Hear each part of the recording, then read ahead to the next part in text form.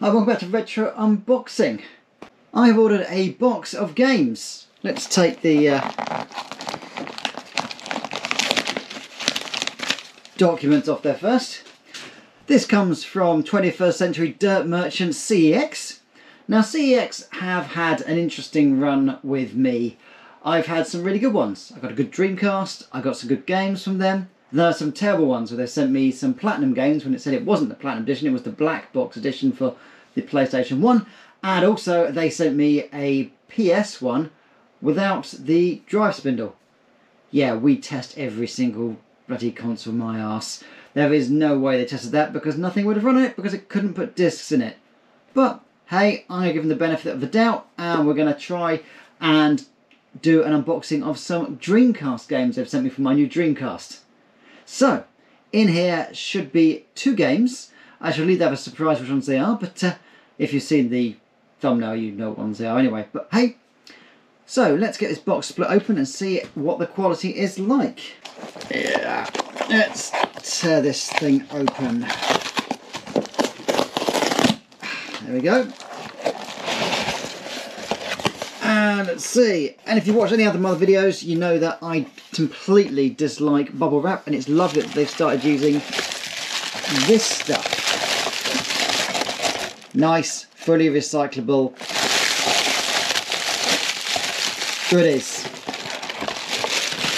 So yeah, we've got two games in there, and we have got one of the cheapest games they sell, but still one of my favourites, Trick Style.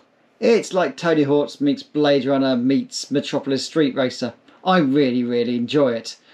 And of course you've got the all-time classic, Crazy Taxi.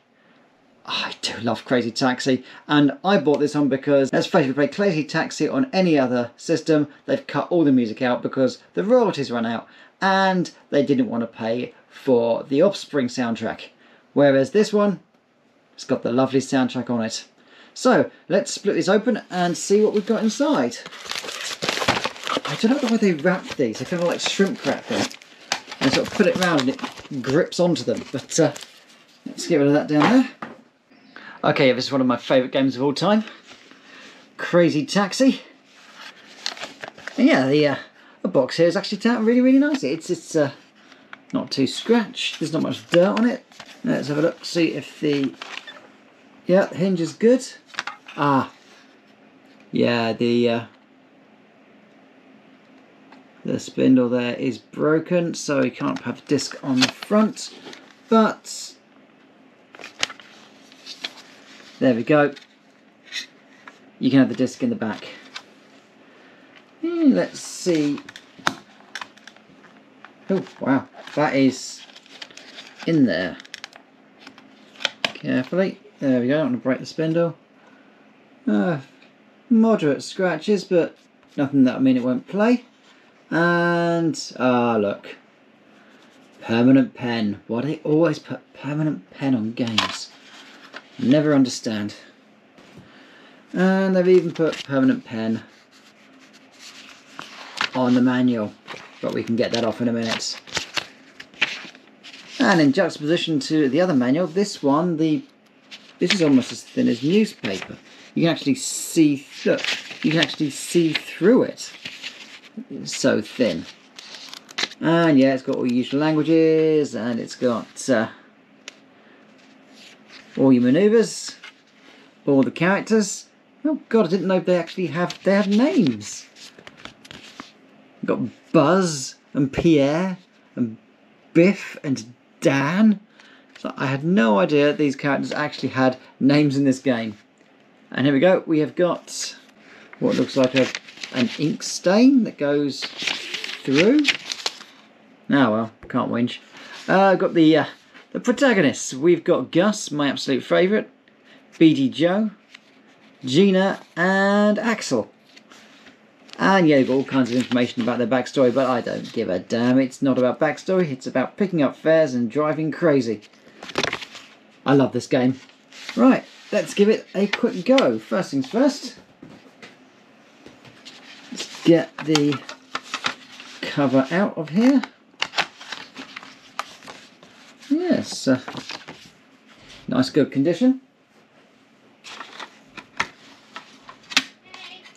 And the back cover out. God, I love this game. It's just bright colours. It's just so simple compared to sort of other games where you have so much going on and so many objectives. This is very, very simple. You jump in the taxi, you pick people up. When you run out of time, the game stops. I miss simple games like that. Right, first of all, a plastic spray. Get all the grime off here. Ugh, it's a sticky label and fingerprints from 20 years worth of use. Although games for the Dreamcast never have as much use as other games. You get PlayStation games which have been used for years and years and years and years and all scratched. Lots of Dreamcast games were sort of bought and then put away and then sort of never used because the Dreamcast wasn't that commercially successful. Surprise, surprise. And as such, the games never saw as much wear and tear as, say, a Tomb Raider or a Gran Turismo. Okay, a bit of isopropyl on the offending permanent marker.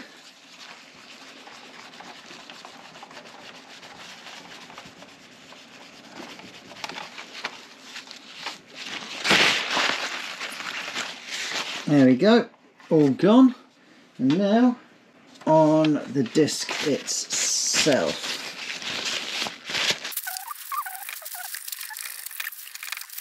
It's hard to see what is what is logo and what is permanent pen, but there we go. Yeah, it's coming off now.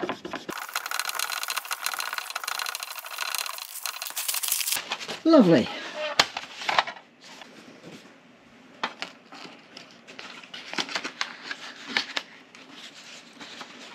Front cover back in there. Back cover back in there. And a nice clean game disc.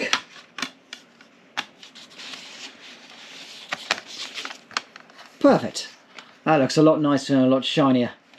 All the fingerprints and the permanent marker removed. Right, okay. Only one thing to do now. Let's make some crazy money. Are you ready? Hey, hey, come on over. Have some fun with Crazy Taxi. Yeah, yeah, yeah, yeah, yeah. Now this one I do have to turn the volume down on because I will get copyright strike if I let it play. So we're going to have to play this sans audio.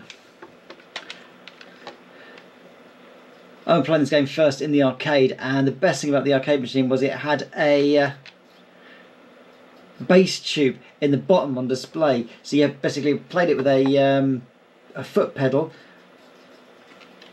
a steering wheel, and a big bass tube right next to your knees that basically just kept blaring across the arcade. If this game was in an arcade, you knew about it.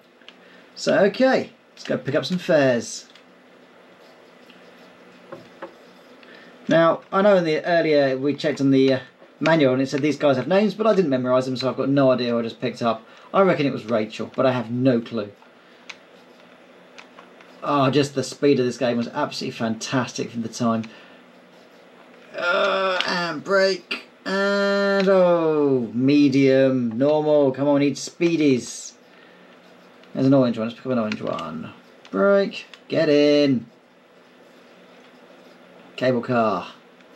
That's just straight down the bottom here. Stick to the middle and avoid the trams. God, I love this game so much.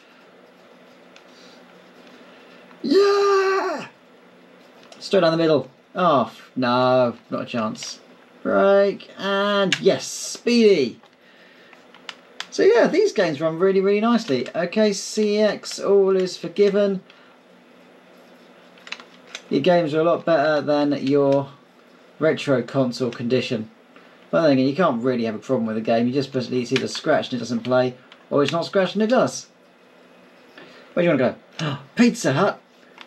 I also like the way that it's got all these licensed stuff in there, and you play the game now on like mobile phone or whatever, and they've taken everything out of it. There's no licensing, no licensed music, and it's just sort of like it's like playing half the game half of it is just the fun of jumping between Tower Records, Pizza Hut and the original Levi's store while listening to licensed music from Smash.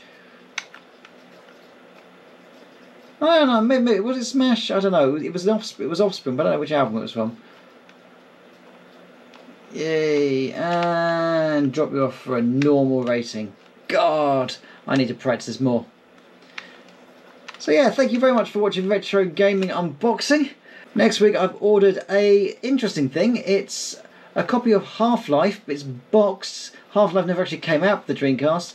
It got made, but then got cancelled because of licensing issues and the fact the Dreamcast was dead in its arse by the time that they finished the game. But yeah, people still do sort of mock boxes for them, mock cases. So I bought one of those. I'm going to see what that turns out like. Don't forget to like and subscribe. Stay happy and stay safe. Thanks for watching.